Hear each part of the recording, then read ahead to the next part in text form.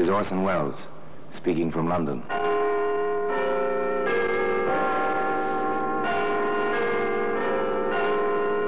The Black Museum, a repository of death. Here in the grim stone structure on the Thames, which houses Scotland Yard, is a warehouse of homicide, where everyday objects, a piece of wire, a chemist's flask, a silver shilling, all are touched by murder.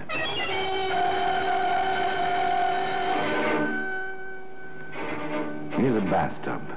It's a familiar object. This is an old-fashioned one, a ball and claw-footed bathtub without plumbing connections. It's the kind our fathers and mothers knew about. Into this they poured the Saturday night water by hand. Some liked it cool. Others liked it hot. There we are, dear. Is that hot enough? If you think so, darling. Oh, you're the sweetest. I wonder how I had the luck to marry you. Part of my job, dear, taking care of you. And one day soon, we shall have a tub with taps. One of the new ones. You'll see. Well, today the bathtub can be found in the Black Museum.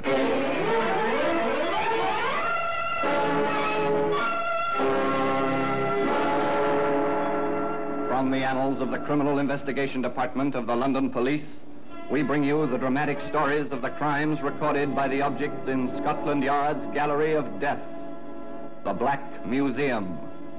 In just a moment, you will hear The Black Museum, starring Orson Welles.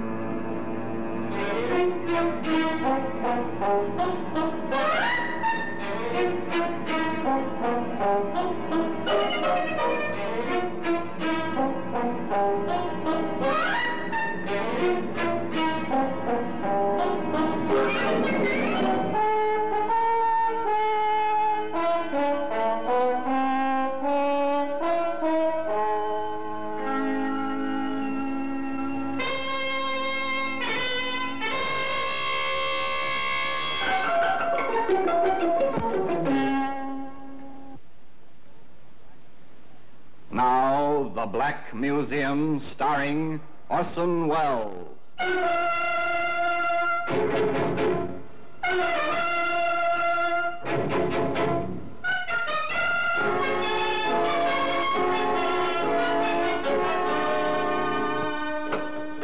Here we are. Here we are in the Black Museum, Scotland Yard's mausoleum of murder. Here lies death. Like the ordered rows of markers in a military cemetery, the white cards of the black printing line the silent shelves, the cabinets, the crowded floor, each card identifying a means to murder. A lovely wine glass here, beautiful ringing crystal. Yet in that sound was terror. In this glass was poison and horrible writhing death. Now, here we are, here's the bathtub. So innocent, even comical. Basis for 1,000 jokes, foundation for laughter, circa 1910. No plumbing attached, of course. One poured the water in from buckets and pitchers. Truly an effort, the use of such a tub as this. Definitely a matter for an interior, not for an exterior. Certainly not for a garden like this, where in the peaceful year of 1910, Edward Jones read aloud to his wife, Evelyn. Friendship is constant in all other things save in the office and affairs of love. Therefore all hearts in love use their own tongues. Let every eye negotiate for itself and trust no agent. For beauty is a witch against whose charms faith melteth into blood. This is an accident of hourly proof which I mistrusted not. That's Shakespeare's Much Ado About Nothing, my dear. Like it? You read so well, Eddie, darling. So well. I do like it here, Evelyn. I wish nothing ever interrupted us. But, as the bard said, the world is too much with us. You make that sound as if you were going off on another trip. Are you, darling? I'm afraid so. That case for Mr. Carter, the Ming Dynasty cherry water bottle, remember? I've heard of one up north. Oh, dear, I wish I could run an antique shop without these interminable trips. But I suppose there's nothing for it. Too bad. Poor Eddie, poor Evelyn, separated so often and for such long periods. But business is business, and a living must be made. Eddie bids his wife a fond farewell and proceeds on his way to a middle-sized city. And there he walks the street, enjoying the sunshine and the crowd, when suddenly... Ed! Oh, Ed, darling. Oh, at last, after all these months.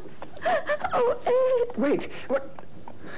Anne, oh, my darling. Oh, Eddie. Oh, it's been so long and no word. I thought you might be dead. Of course not, darling, like the bad penny. Why, I was hoping against hope I'd find you any minute. I went back to our place, but you'd gone. A new landlady, no information. Oh, but what happened, darling? You never wrote, and I waited and waited. Yes, it was an accident, darling. Blow on the head. Amnesia. Only a few days ago, I came back to myself. Oh, my poor darling. No matter, darling Annie. We are back together. Once again, we are husband and wife. So that's the little game, is it? A wife in every city, is it? Well, now, Mr. Edward Jones, what's the idea? What can this get you, besides a heap of trouble and stiff prison sentence? What can it get you? There we are, Anne, my dear. I've signed mine. Now you sign yours. You see? Ladies are first, except in getting off trolley cars or signing wills. Oh, Eddie, you are sweet. There we are. Now, oh, heaven forbid, anything happens to you, all you have is mine, and vice versa, if anything should happen to me. Heaven forbid, Anne, my dear. Well, apparently it can get you plenty. If your wife has plenty, and Anne was, well, decently off with an needy income from her father's estate, although she was not allowed to touch the principal. However, there was a proviso concerning her husband's rights, if and when. I'm horribly upset about it, Doctor. Here she is, apparently in perfect health. She has an awful fit, and all she remembers about it is a slight headache. She's my wife, Doctor. These things happen, Mr. Jameson, I can assure you. Oh. So Eddie Jones is Eddie Jemison hereabouts. Ah, it's interesting. Nothing. I found absolutely nothing physiologically wrong with Mrs. Jameson. She's in perfect physical health. Now then. But how can I be, Doctor, when I have these terrible fits? Well, such things even we doctors don't know yet, my dear. Such as the reaction of the human mind to great stress. And you've been through such stress with Mr. Jameson missing so long. But what can we do about it, Dr. Margetson? Oh, just rest, relaxation, quiet, peace. Most important, relaxation. Now, I'll prescribe a mild sedative each night before sleeping. So simple, so easy, so diabolical, and so considerate. No, Anne, darling, you mustn't even fetch your own bathwater. There we are, almost full, and nice and warm. Just right to relax in, just as the doctor ordered. Oh, Eddie, I don't know why you do all this for me. I don't do half as much for you. You do, darling, just by being. You know that, don't you? No, I say it 100 times a day. Eddie, you're sweet. All right, my dear. Now step in. I'll help you. Take care. The water may be hot, and the tub may be slippery. There we are, dear. That hot enough? If you think so, darling. Oh, you're the sweetest. Oh, I wonder how I had the luck to marry you. Part of my job, dear, taking care of you. And one day soon we shall have a tub with taps, one of the new ones. You'll see. Ready to sit down, darling? Mm-hmm.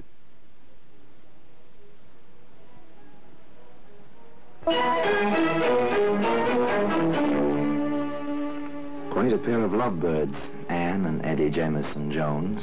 No wonder the poor fellow could hardly contain himself some 30 minutes later. I went out for a minute to make the tea.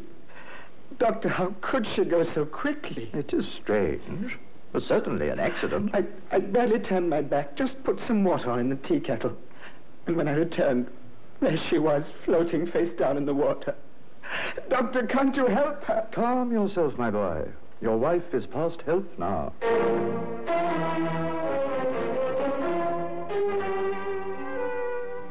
Such such tragedy, such tears, and a will by which Eddie came into something over 800 pounds. In 1910, that was a fair amount of money. Enough for a man to live on with his wife for quite some time, while he read Shakespeare aloud in a quiet garden. Shall I compare thee to a summer's day? Thou art more lovely and more temperate. Rough winds do shake the darling buds of May, and summer's lease hath all too short a date. Evelyn, how you stand for me for all my absences, I hardly know. I suppose I love you, dear. You are nice. And you're a good provider. So until you come back, I'm always content to wait. Go on. Read some more, darling. Yes. Yes, of course. Nor shall death brag thou wanderest in his shade, when in eternal lines to time thou growest. So long as men can breathe or eyes can see, so long live. Nor shall death brag, the young man read aloud, but where were his thoughts? On his next trip? On the story he would invent? And which story? To which woman?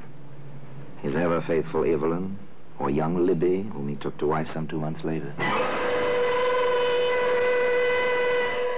So this is the bride, Mr. Jameson. This is Mrs. Jameson. Isn't she lovely? Oh, Eddie, stop it. We're only married a few hours, and you're embarrassing me already. My deepest apologies, darling. Are our quarters ready? Oh, they certainly are. I'll have my boy help you with the bags. It's not every night we have a bride and groom in this house, you know. No, not every night. This promised to be eventful indeed, particularly if you knew Eddie Jameson Jones. Oh, Mrs. Grundy. Yes, Mr. Jameson? I hate to bother you, but could we have enough hot water for a warm bath? My wife hasn't been well. Some kind of spell, almost a fit. Took her to a doctor yesterday. Oh, dear.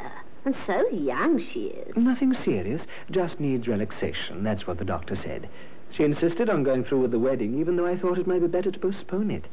So a good warm bath. Nothing quite so relaxing, is there? I'll set the fire going right away. You shall have all... Ah, yes.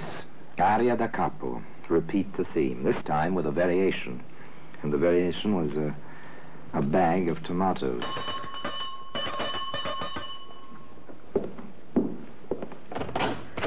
Oh, Mr. Jameson, I didn't hear you go out. I just ran out while my wife was in the tub, picked up some tomatoes. Fried tomatoes are her favorite dish. And I thought, well, tonight of all nights, she ought to have them. If you don't mind fixing them, Mrs. Grundy. It'll be a pleasure, Mr. Jameson. I'll have them ready with your dinner, never fear.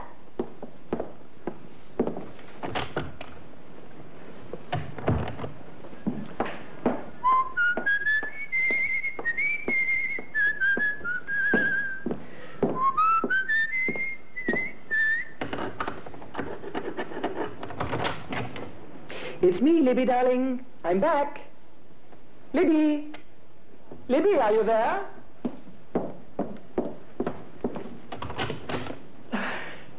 Good heavens! Mrs. Grundy, help! My wife! My wife is floating face down in the tub! She's dead! My wife is dead! And today, you can see that same bathtub in the Black Museum. In just a moment, we will continue with The Black Museum, starring Orson Welles.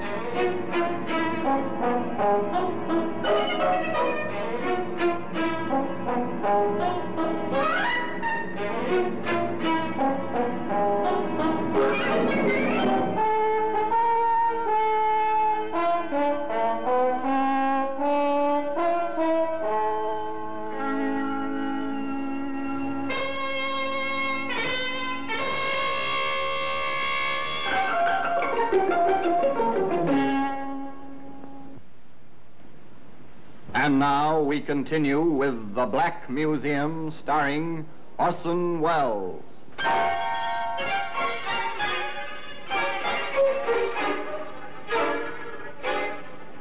Yes, the girl was dead, floating in the bathtub, face down, just as Anne before her. And Eddie, he was stricken, heartbroken as a bridegroom ought to be. My poor Libby. To die alone like that on her wedding night. So good, so sweet, so eager for life, and so in love with me. Even insured her life for me just before we married, as if she had a premonition almost. £750 insurance is a comfortable sum. Man and his wife can live in their garden quite decently with a sum like that for quite a few months in 1910. But it seems one can grow a trifle bored, even with a garden and Shakespeare. How do you feel now, dear? A slight headache, that's all. It'll go away. Evelyn, you've got to go back to the doctor or find a new doctor. A slight headache, that's how your fit started yesterday. No, he's not trying the same thing again. But he seems to be. Of course, he's had two quite successfully accidental deaths in his life so far. Perhaps a third, but that's not possible. Or is it? Almost ready, Evelyn? In a minute, dear. Better come while the water's hot. You know what the doctor said about relaxing? Hurry now, darling. It's steaming, but not too hot. All ready, dear? All right, dear. There's not that much hurry. Oh, dear. Who's that now? Wait for me, darling. I'll help you get in. The tub may be slippery. One day we'll have a modern tub with taps and hot and cold running water. You'll see. Now, don't try to get in without me. All right, dear. I'll wait for you.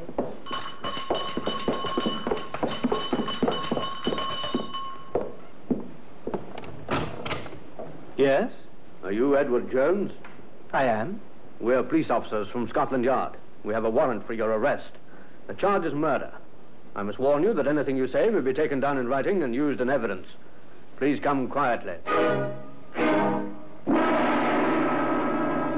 No, Evelyn Jones never took that bath. She never had another fit, either. Though she sat in the courtroom for the entire trial. The trial of the Crown versus Edward Jones, also known as Edward Jemison.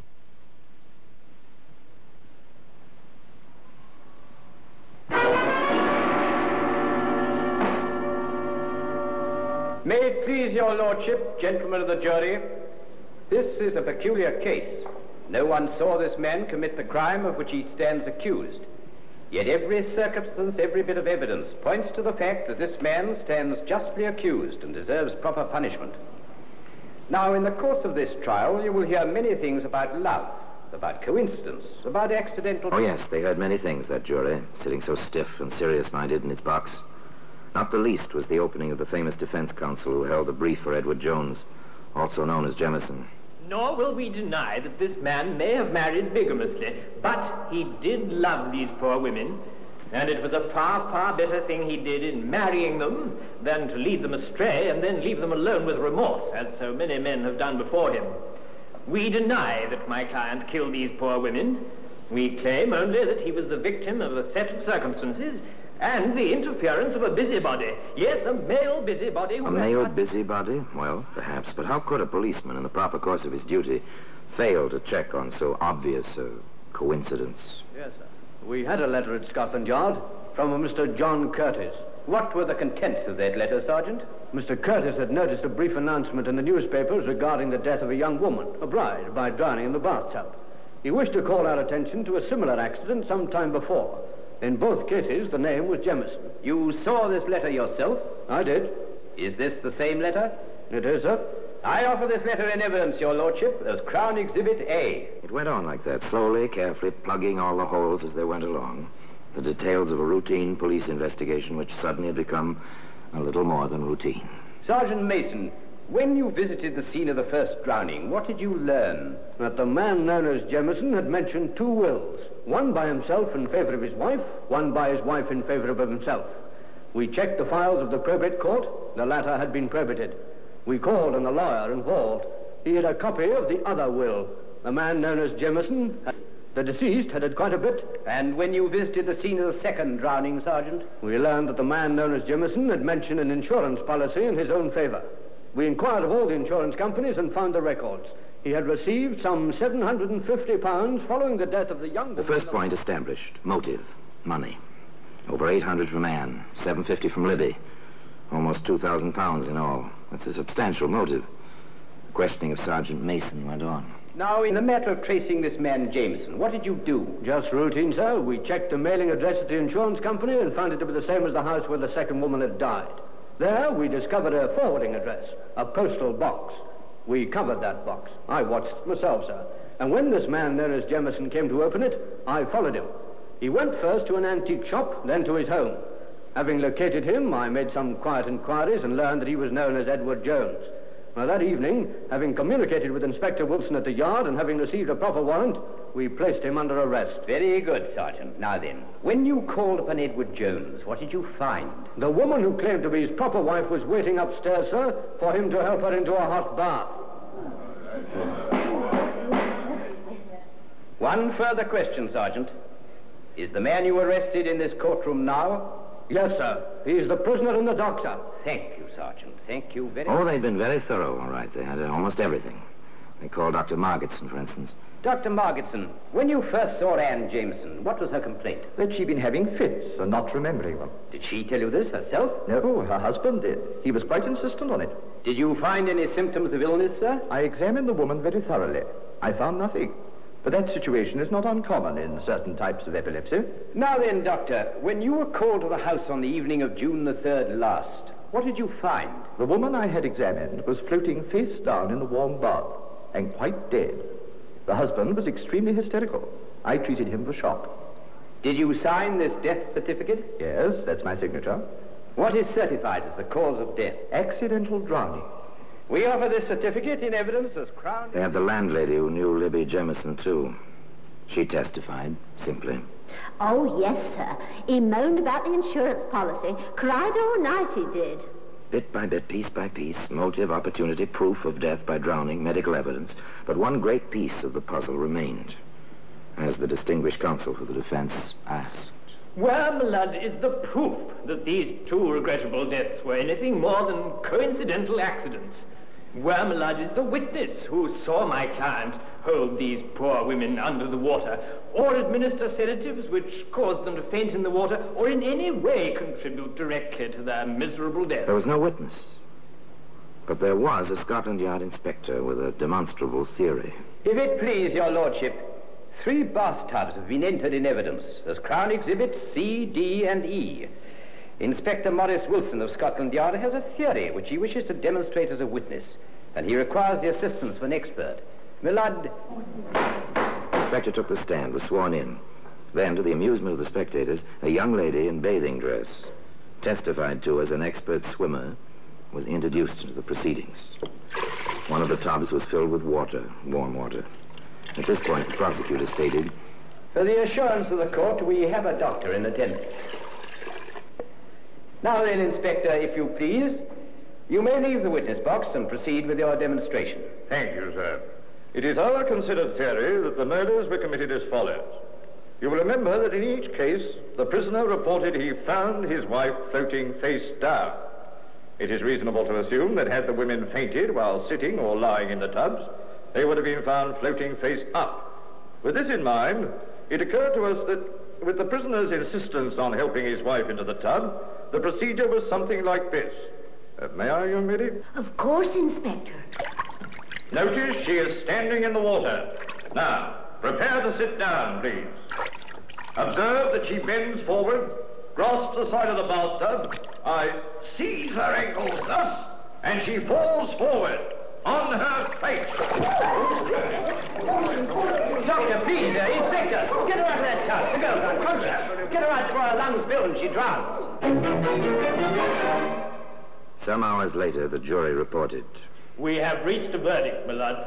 We find the prisoner guilty of willful and premeditated murder. Well, that same bathtub is where you'd expect to find it today. In the Black Museum. On Orson Welles will be back with you in just a moment.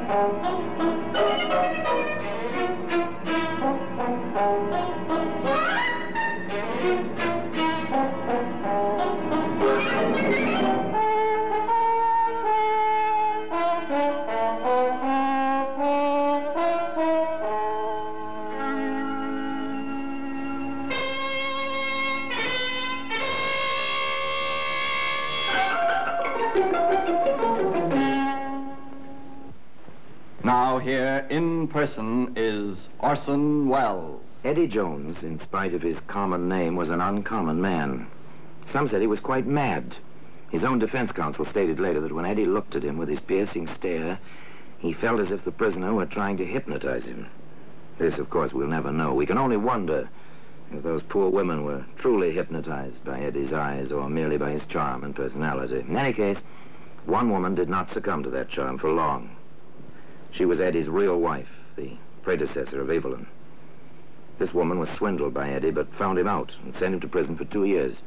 Eddie swore to kill her. She fled to Canada when Eddie left prison that time. But she came back to England and was in the courts the day Eddie Jones was sentenced to hang. And now, until we meet next time, till we meet in the same place and I tell you another story about the Black Museum, I remain, as always, obediently yours.